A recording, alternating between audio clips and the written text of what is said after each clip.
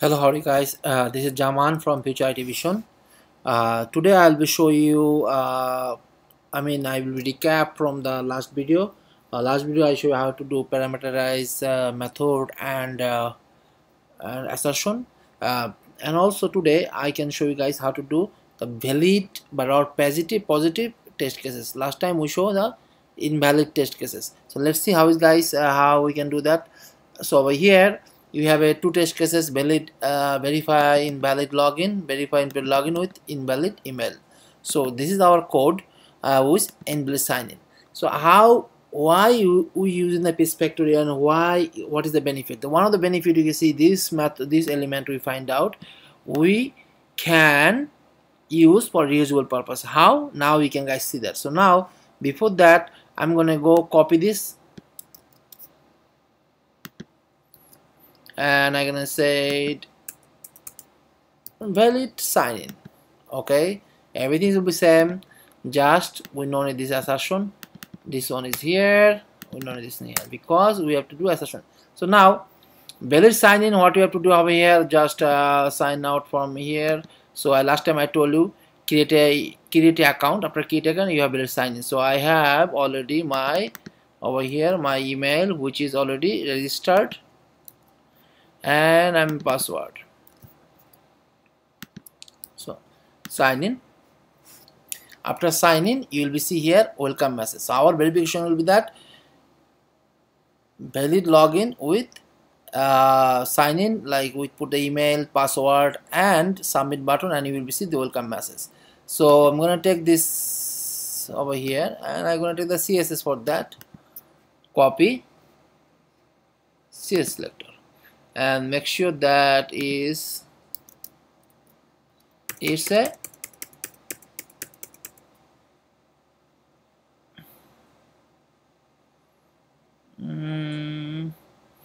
it's selecting 1/1. So I'm taking this one and I'm going to create one at find by CSS equal, okay, and then web element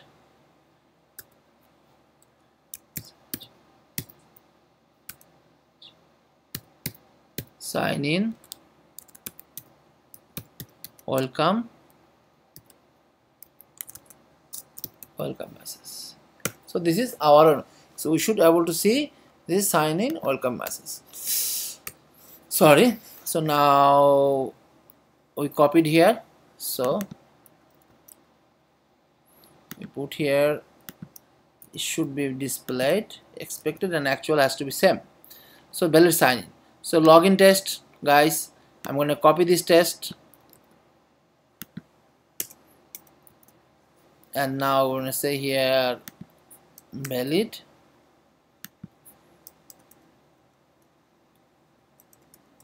login and over here we calling the valid sign in, which is we created here. Okay, so now I'm gonna go back here and provide my valid credential which is I already created. So my valid credential is here.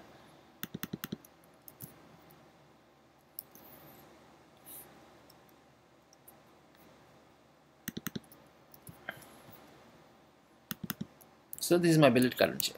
So now what will be happen if I run the test, it will be sign in button, click, then send key email and send key password and sign in button, submit, click, and then you will be get this welcome message which is assertion equal. That will be done. So let's see guys how we can do that. Run the test.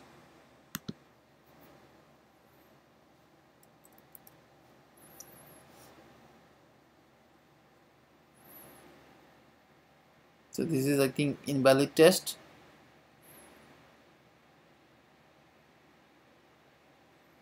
Again invalid test. Now valid login test. Boom. Now it's just too pretty fast, that's why maybe cannot see. So over here the valid login is also good. So our test is pass.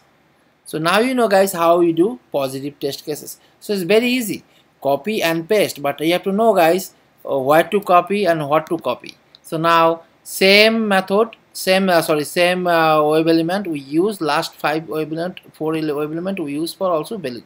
So now you know that how you created such a way your web element, and this web element you can use for reusable purpose. That is the purpose of our automation, make your life easier, not harder. So guys, today we learn how to create a positive test cases and use the reusable web element for our new method. So that's it for today guys, see you soon.